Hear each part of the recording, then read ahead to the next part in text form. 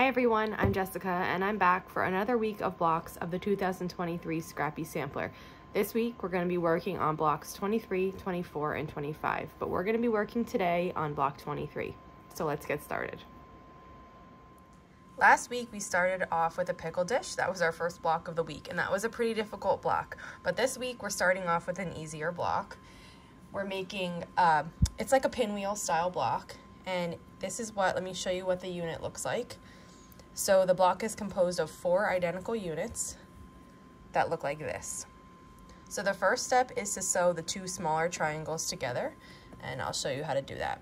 So I just put one triangle on top of the other, matching them so that they're laying exactly, all the lines are exactly in line.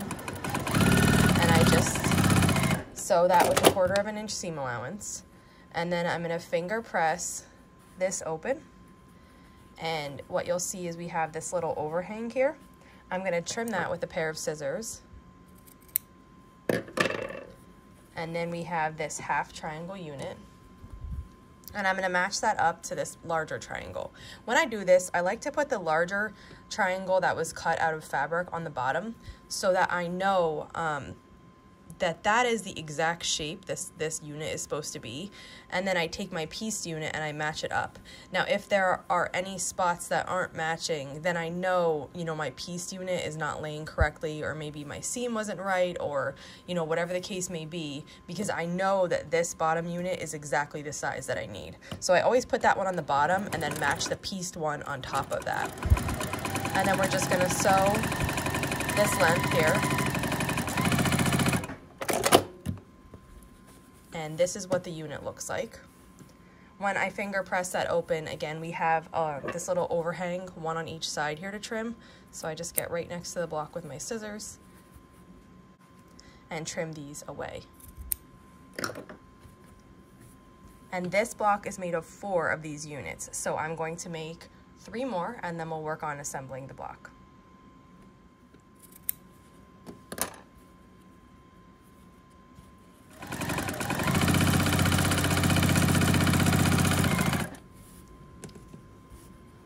All 4 of the units now made, and we can start on assembly. So when I'm assembling a pinwheel block, I'm always making sure that I'm continuously referencing the pattern, because it's so easy to just turn one of these units the wrong way, and then you won't have, the pinwheel won't look the way it's supposed to look. So for our top row, we have 1 unit like this and 1 unit turned like that. And I'm just gonna put one on top of the other. And this big long diagonal here, I'm nesting those seams. They should lay really nice right up against each other.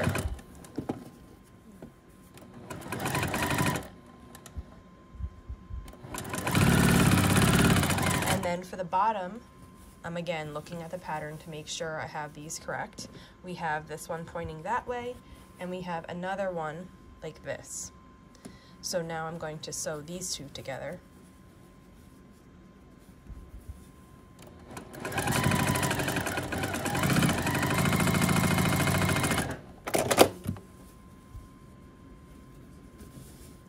And then I will just open the units up, and I will lay one on top of the other, and then we're gonna sew this long seam here.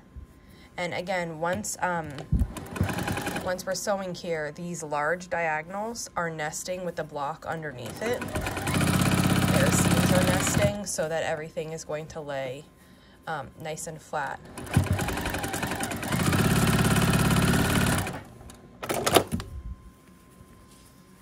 And here's our block. Really fun, really quick, definitely way different than our first block last week. So this is a quick fun sew to start the week off. This is a relatively simple block to press now. I have it flipped over to the back side, and I'm just gonna work on one little section at a time. So the first seam I'm going to press is the smaller seam here.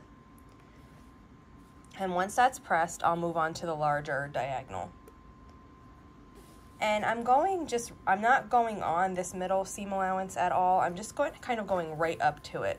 I'm pressing the portions of the block, but not how the block is sewn together yet. And then I'm going to repeat that on all 4 of these. and I'll just pick the block up and, you know, turn it so that I'm always working. I like, you know, just, I'm right-handed, and this is the spot that feels comfortable for me. So I just kind of always keep my iron here and just turn it as I go. Now, once I have the small units pressed, I'm going to work on the half seams, like these two seams that go half the distance of the block. And I'll just make sure the seam is laying in the correct position, and then I'll set my iron right on top of it. I'm still not doing this middle seam. So that one looks good. I'm gonna flip the block around and do the same thing over here. I'm making sure that they're going in the correct direction, and that as I'm pressing, I'm not moving any of these other ones out of the direction that I want them to be. So now I have everything pressed just except this middle seam.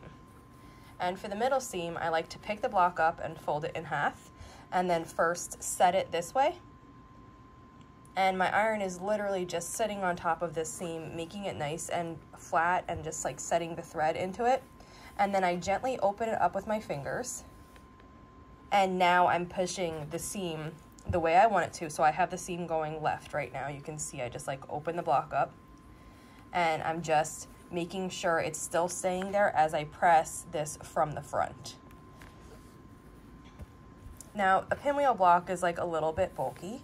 So this middle, where you have a lot of seams coming together, is slightly bulky. You can, if you want, if that bothers you, you can look up how to like,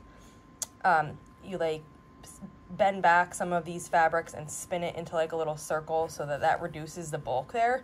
But I like to just leave it how it is. So, and I don't, I kind of go right up to it with the iron, but I don't go right on top of this point. The reason I do that is because the fabric kind of gets like, I don't know if there's an actual term for it, but the iron will kind of like dole out the high spots of the fabric if it's sitting on them really long time. So like I will go right up to this point, but I don't like spend too much time on it because I don't want the fabric to look, you know, doled right at that point of the iron. So that's how I'm gonna leave it. It looks good to me. And here's block 23. So that was a quick one, right? But it's very pretty, and I love the pinwheel effect that it gives. If you have any questions on this block, leave it in the comments below and I'll be sure to answer. And otherwise, I will see you back here tomorrow for block 24.